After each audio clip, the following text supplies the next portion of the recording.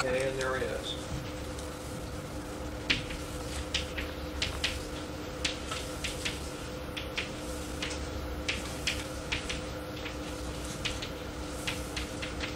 Okay. Intervening variables. Intervening variables. Now, Hull says that these are constructs. That is, they are not observable. It's not something which you can see, but it's something which has to be there. And you can tie these intervening variables up with things that you can observe.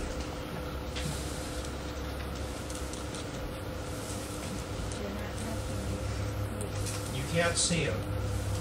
Okay? What he actually said was that these intervening variables are symbolic constructs. In other words, it's not something that you can see or that you can measure. It's unobservable, but you know they exist.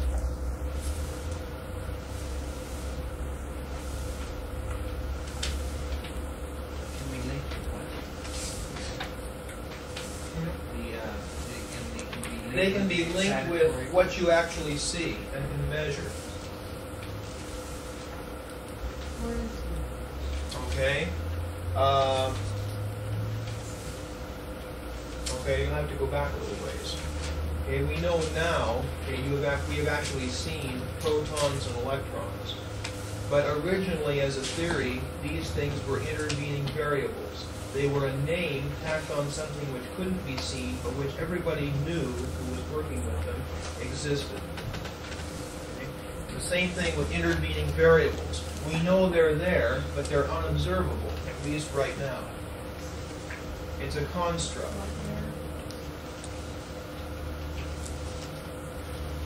Yeah, way back. Yeah. But okay, but you know it's there, but how do you know it's there? Because you can feel it. Okay, that's what I mean by observable. Okay, any way that it impinges on your sensory system, then you can observe it. Okay, if you were not able to move when there was no wind, back way up, like 2,000 years. Okay, when people, right before people first discovered there was such a thing as air. Okay? Then they knew something was there, but it was unobservable. They didn't realize what they were observing. So that's an intervening variable there. It's something which you can't observe, but which you know exists. It has to. Yeah, that's a good one. That's a good one. Yeah. Okay, and there's two primary intervening variables which Hull describes.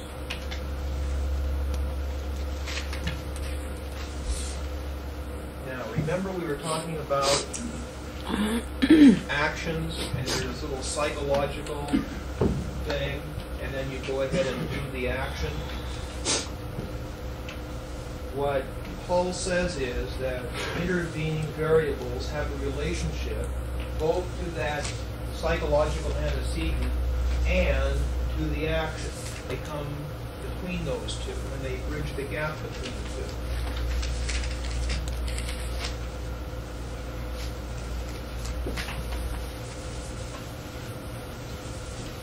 Psychological what?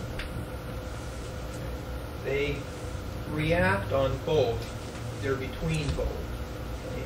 And they go between the antecedent condition and the subsequent action.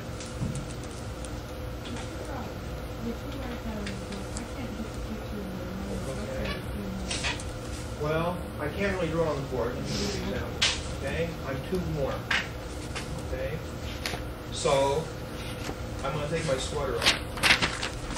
The antecedent condition, the psychological one or the physiological one is that I'm too warm. The action is that I'm going to take each individual button and then remove my sweater, right? Okay. Hull says there are intervening variables between the time that I decide that I'm too warm and the time that I start unbuttoning that first button. Okay. Now these intervening variables have a relationship between the fact that I'm too warm and the fact that I will then start unbuttoning. Okay. Now let me give you the two intervening variables which we're going to be talking about, and you'll see it crystal clear, okay?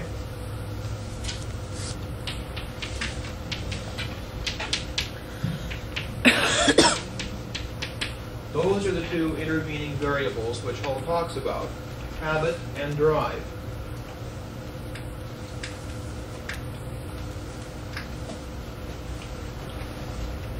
And there's a little code, and I'm going to give these to you. It's not necessary that you really remember them, but we're going to be using them, so they'll probably come to you naturally.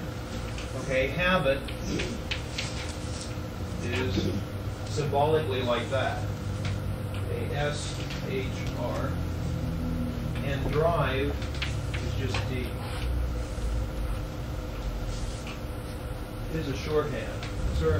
It's sort of like, instead of saying sodium, you put down Na, or potassium, you put down K. Okay, instead of putting down habit, you put SHR. Instead of drive, you put D.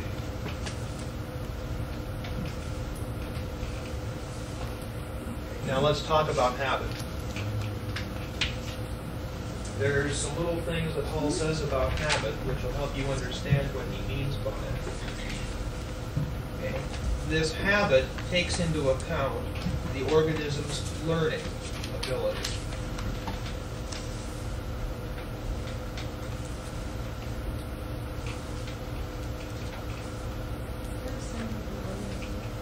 Yeah, just a O. It takes into account the learning potential of the organism.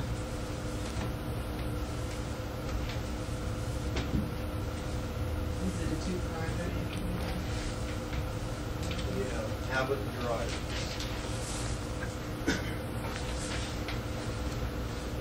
Okay, so habit takes into account the learning of the organism performed. Okay, and when we're talking about learning, what Hull really means is that the learning of habits, okay, that is this portion right here, strengthens the tie between the stimulus, that is being too warm, and the response, beginning to unbutton the sweater. And that little S is really to be thought of as the stimulus, and the R is the response. So the habit ties these two things together really strongly.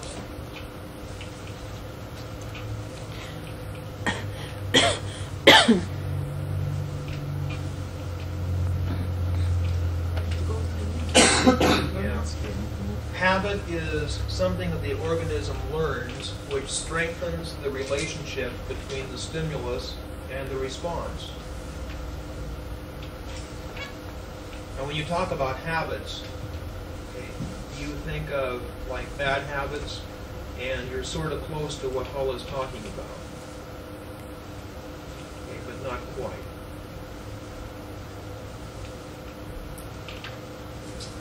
Just because you have a habit doesn't mean that you're going to do it. There's something else that's necessary. For instance, a person may bite his fingernails. That's a habit, but he isn't always doing it. There must be something else involved before he takes up that activity. And that thing is drive. So could you say the drive enforces your habit? No, what the drive does, it energizes the habit.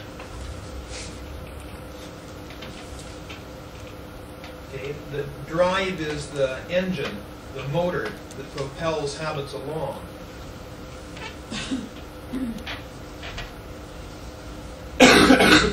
What Hull is actually saying is you can think of habits as automobiles transporting activities. And drive is the power system for this little automobile which is carrying along all these activities. Now I think you'll see it very clear when I make one more statement. What Hull also says is that these two have a relationship on each other much stronger than what I just said. What Hull says is that this habit is multiplied by drive and gives you the strength of the activity.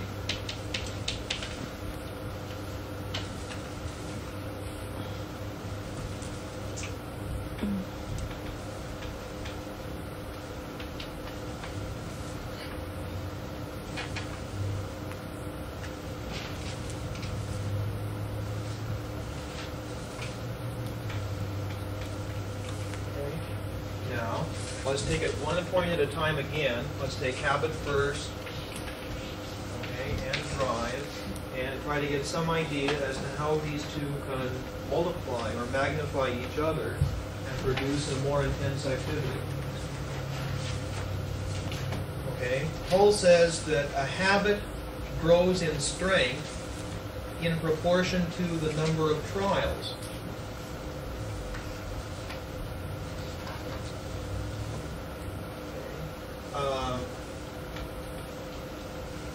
When you're first learning to drive a car, you know you want to stop the car, but it's kind of awkward that first time to push on the brake.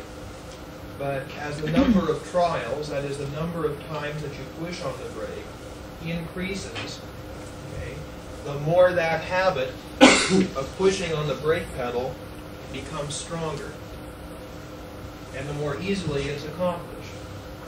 So that if you're a passenger in a car, and all of a sudden another car pulls in front of you, you know how you stomp on the floor? That's because even though there was no pedal there, this habit of stopping the car by pushing on the brake pedal is still there. Okay?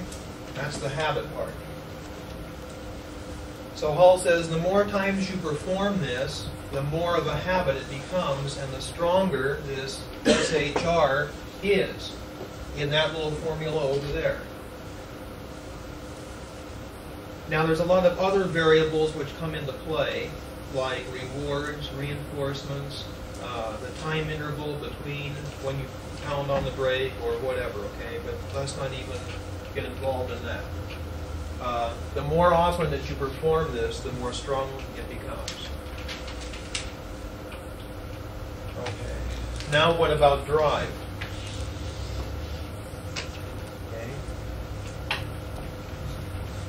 What drives just sort of exists. That's the best way I can explain it.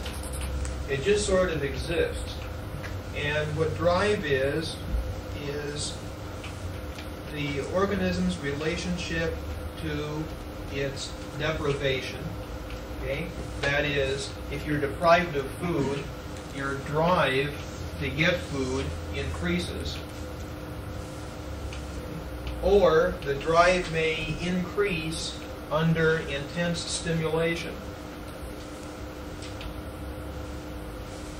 Okay, so either deprivation or intense stimulation can strengthen drive.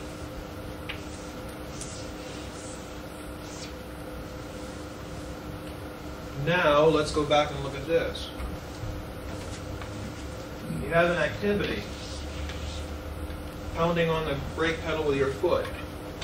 If it's the first time in your car and you have the drive of the emergency, okay, now this is not really what I just explained in drive, but you have this emergency, right? But the habit isn't very well developed. The activity itself may be pretty strong, but uncoordinated. If your habit is very strong, and the drive, that is the emergency, is very strong, the activity will be very intense. Okay. Now that doesn't mean that you're going to lock all four wheels. Okay, there's a little bit of coordination involved here too. Okay, but you can see that the activity will increase. Now, knowing what you do now, let's give an example of an activity and figure out what habits and drives are. Give me an activity. When you're in the car with a child or a baby and stepping on the brakes for the baby, put your hand out to hold the baby back. What I was talking about? Yeah. Okay, automatically, whether nobody's in the car or not, I don't make my hand out all the time. Okay. Hold the baby back. So, let's see. I'm trying to figure out a better way of getting across drive to you.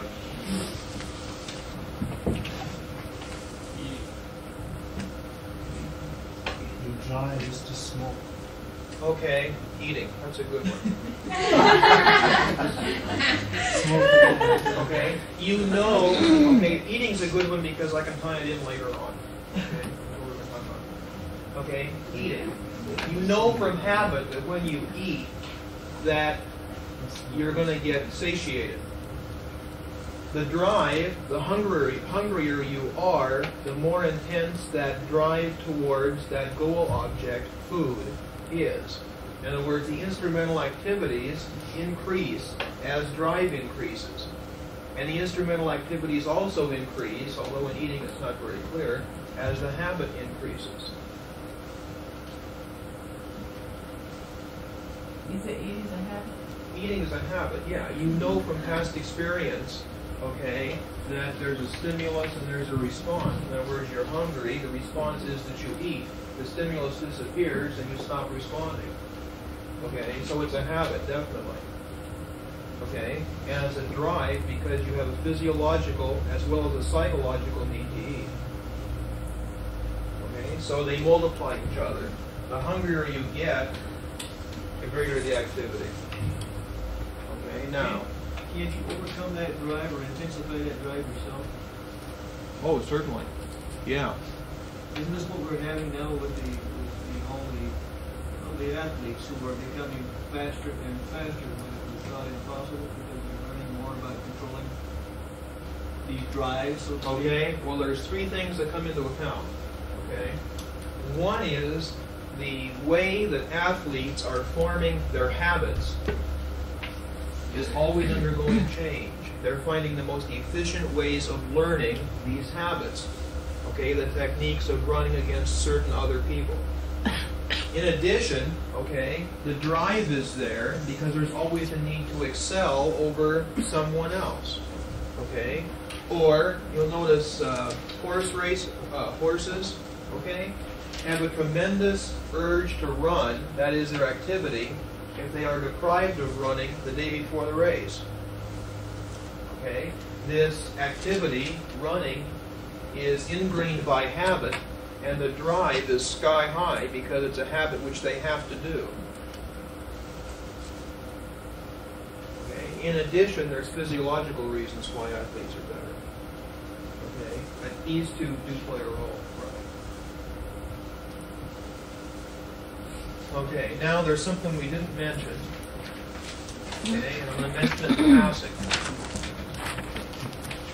Okay, there's a little thing called secondary reinforcers. S-R. Okay, we're going to come back to it.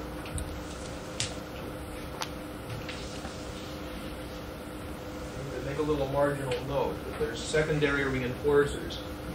Okay, that is that there are conscious underlying reasons for performing certain activities which are not really primary goals.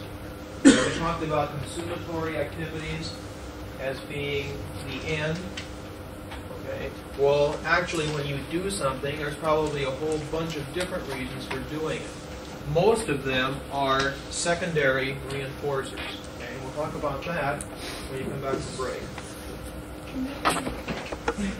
The conscious underlying reasons for activities. Okay, in other words, let me give you an example. Okay, when you're young, right, you're a baby, right? Every time you eat, you see your mother, right? You see your mother every time you eat when you're a baby, or you see somebody. Okay. Therefore, as you get older, eating with other people. Okay. That eating with other people is a secondary reinforcer. Okay? You eat socially, not just because you're hungry, but because of the secondary reinforcement of sociability or being able to see somebody else as you're eating. Okay, there's some other stuff, though, before we go into secondary reinforcers, which will help really a lot, I think, in explaining secondary reinforcers. The resulting activity was in 1943. And it's interesting to note what's happened since then.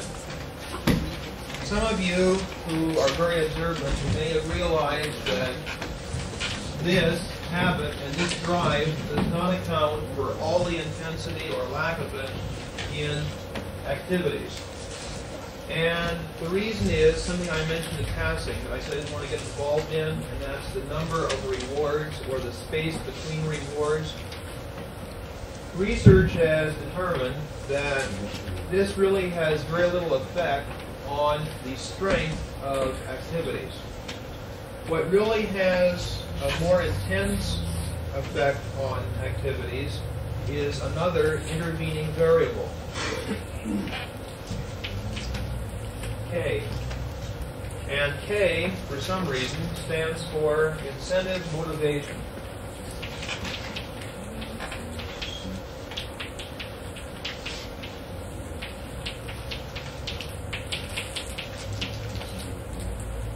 Now let's see if I can explain this a little bit.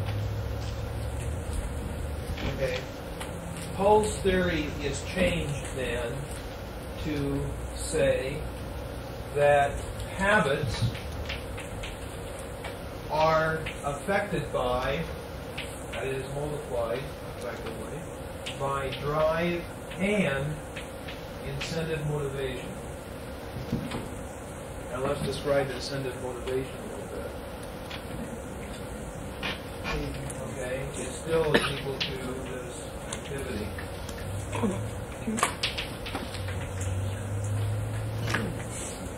Okay, so you're adding D and K together and multiplying it times habit. John. How would you relate that to like the story in the book about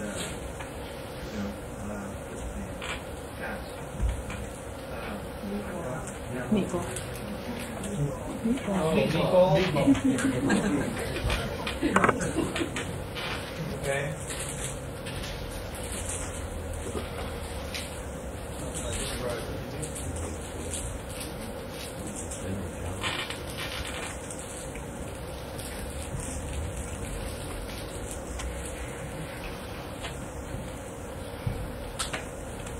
Okay. In Meatball's case, this is really pretty high, the way things worked out. He had 3 real incentives. Okay?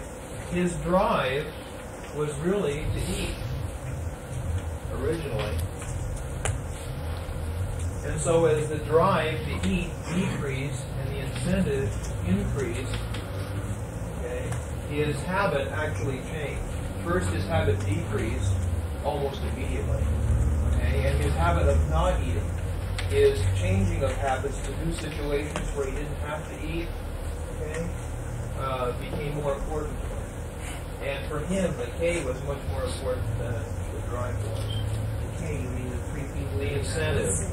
The incentive. See, he had incentive from 3 different areas, if I remember the story correctly. First of all, he was getting money. Okay? Plus he had people who were, really on his side and helping him. Plus there was the incentive, once he initially started to lose weight, of actually seeing the results. So this K became very high.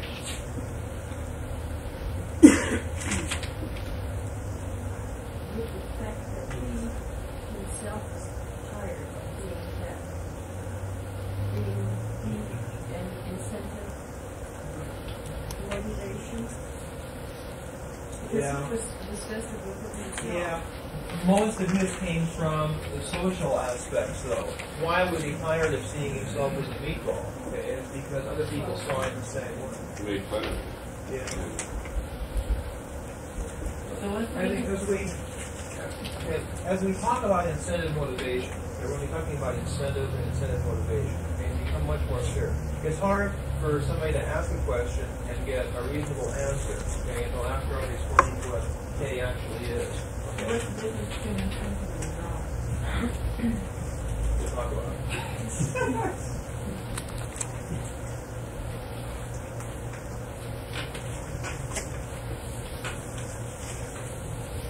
Okay, we talked about instrumental activities. There's 4 things which can affect instrumental or goal-directed action.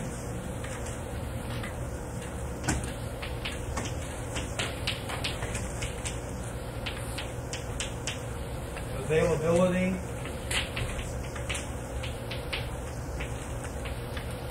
expectancy, incentive,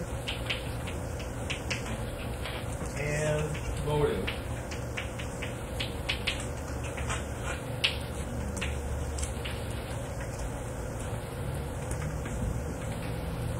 Okay, question was asked during the break about the relationship of the environment to the organism. Okay, we've already said that the only thing that's different between an organism and its environment is its behavior. Thus, behavior or activities has an effect on the environment as well as on the individual. Okay, the individual can change his environment by behavior. Okay, so the environment shapes an organism's behavior, but also how the organism senses its environment actually changes as the organism behaves differently. For instance, I was hot, I took my sweater off. Okay? It made me cooler. The way I sensed the environment, which was too warm, is now just right. Okay, so there's a working relationship between the environment and the organism.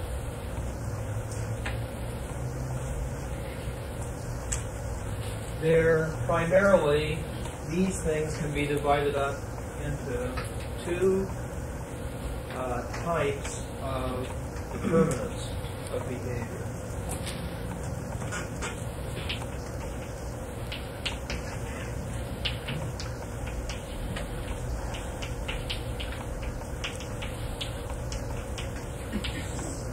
Historical and situational.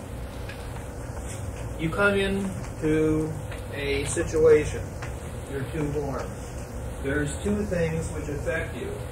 That is the situation, you're too warm, and what you did the last time you were too warm.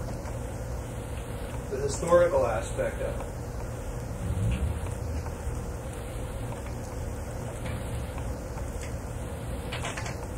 Availability and motive are historical types of determinants.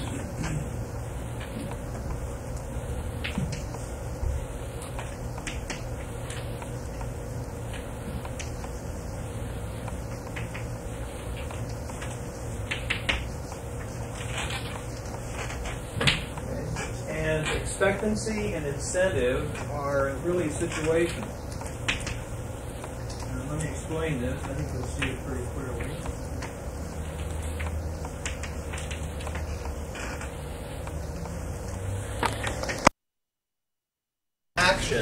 Itself is a pretty old one. As a matter of fact, it started in the 18th century. How many people have taken philosophy? Okay, well, there were two European philosophers who kind of worked on this problem. Not in psychological terms, but in philosophical terms. Locke was one, and Bentham was another. Okay, and those two guys and other philosophers said that an individual has a set of choices. At any moment in time, the person has a set of choices. And that of these choices, man picks one. Okay. Locke and Bentham both say that at any given time, you have a whole bunch of choices that you can make. And you make one. You make one choice. Okay? In other words, you have one tendencies, and you pick the strongest, and you go towards that tendency, and you start behaving in a certain way. Now, they say that the choice you make will maximize pleasure and reduce to a minimum pain or unhappiness. Okay, now somebody brought this up Tuesday. Well, don't you always do the thing that's easiest, that gives you the most reward? Okay, well, this is sort of an old theory. Okay, you were right as far as you went, but you're talking about the 1700s, how people thought. Okay. In other words, there's an individual liberty. Okay, individual liberty, and you do the thing which is really what you think is the best or the most pleasurable for you at the time. So like you make mistakes, but it's all for pleasure, okay, and reduction of pain. Between the 18th and the 20th century, there was really nothing much going on except that people were trying to figure out ways of measuring and how much stress should be placed on this maximizing of gain and minimizing of loss. And that's all they were talking about, was how to measure it and how much stress should be placed on it. And back up just a second now. Bentham, in 1789, had a little paper put out called Hedonic Calculus.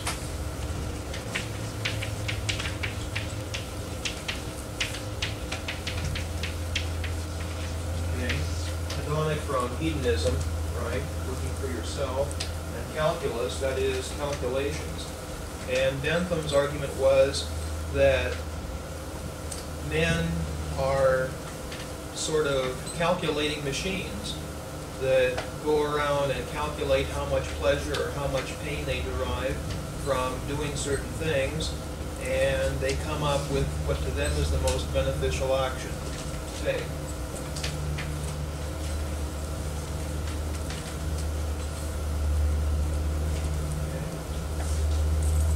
I don't know if I mentioned this guy or not. William James, have you heard of him? William James was an American, really one of the first American psychologists.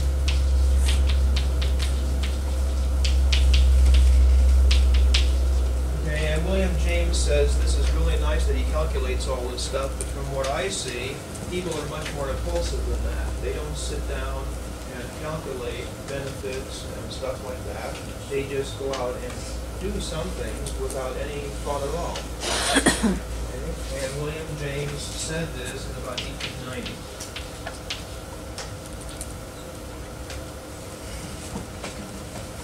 Then came a man called Sigmund Freud. Okay, wait a minute. All right. James said that they don't sit down and calculate, but Right. they just go out and do it. It's much more impulsive. In other words, man doesn't always take the time to think about what's best. Sometimes he just makes an impulsive decision to do something.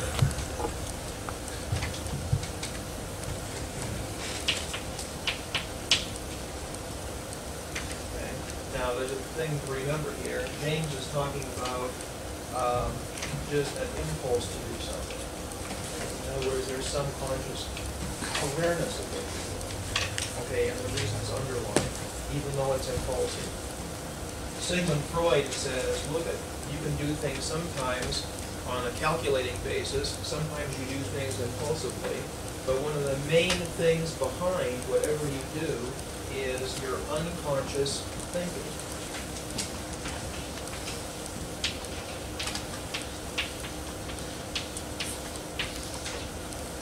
Okay, now when we come back to Freud later on, okay, I think you'll see this much more clearly.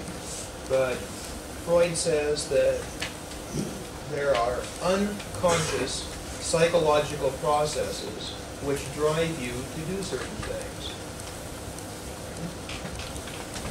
In other words, what Freud is saying, sometimes the strongest tendency is not the one that you go towards. Okay, so Freud is really saying this principle of action is not really always true. In fact, usually it's not true. Okay? It's not always necessary that a man consciously thinks that something is the best for him. Okay? Sometimes his actions are ruled by unconscious motives, motives which he doesn't really have any awareness of. Is he right or the other way around? Well, he's sort of right. Okay, we're getting closer as we come forward. Wouldn't that still lead toward that principle of action though? Because you can't consciously know which one you're going toward, but yet it'll be the strongest tendency. Sort of. The principle of action was that Okay, the Strongest organism. known tendency. Right. Yeah. In those terms. Yeah.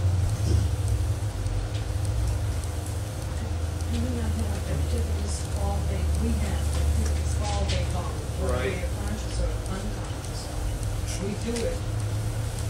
Is that what you're saying? Yeah.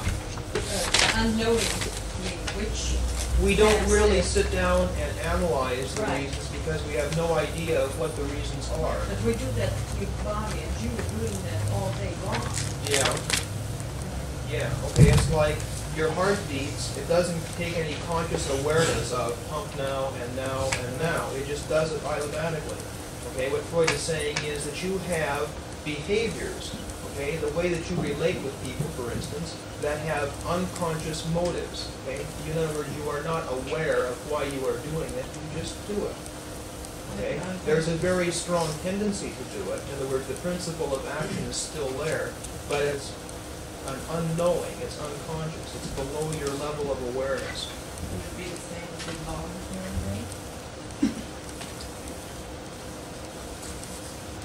Okay. Sort of. Okay.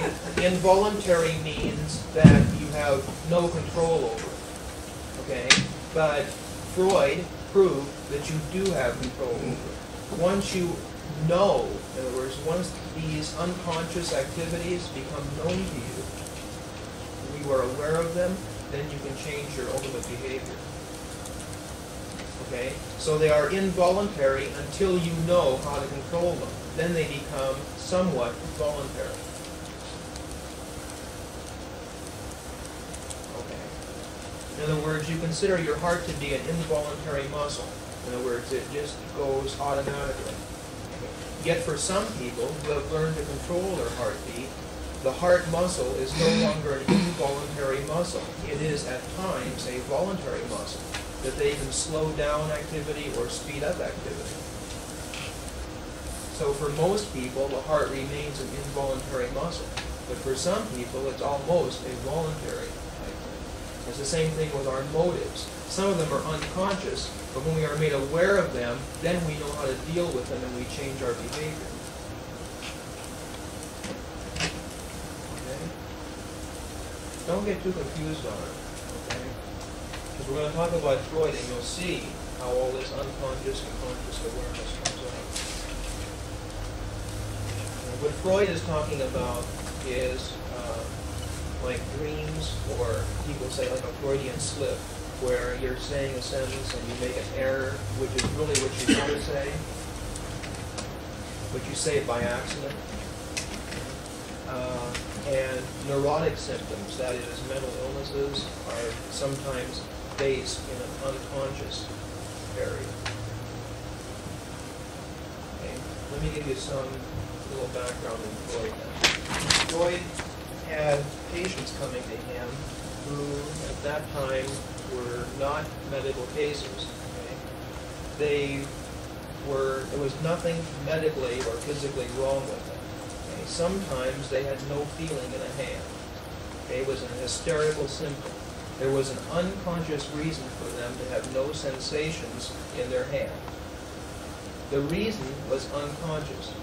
Freud says, once you bring up the reason for this hysteria to a conscious level and the person understands, the hand will react normally again. The hysteria will disappear. What Freud says about motives is that most of our motives are unconscious. That is, they are not a level of awareness. It is not something we can control. But once somebody helps us to discover these unconscious motives and can give us some idea as to how to cope with them, then we can change them, and we ultimately change our behavior. Does that make a little bit better parallel?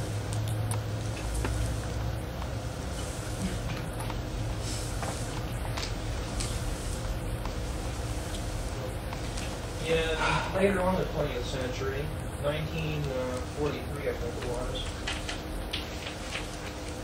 there's a man named Hull, and you'll be hearing a lot about Hull because he's probably one of the pioneers in motivation research. And Hull has a new principle by which motives work, and the the best thing to do is just let me run through it once, and then go back over it really slow. Okay? What Hull says is that there are little things called momentary excitatory potentials.